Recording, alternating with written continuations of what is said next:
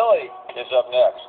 All the nasty weather and everything else, and I worried about your wife being by herself with your little dog. You know. Yeah. You know, I knew something was wrong on Wednesday afternoon after nearly a 6-hour delay. I think it was 5 hours and 30 or 40 minutes. When we finally landed in Atlanta, I was walking past the pilot. He was speaking to the flight attendant, and he said to her, "Man, that was a rough landing." I'm like, now you tell me.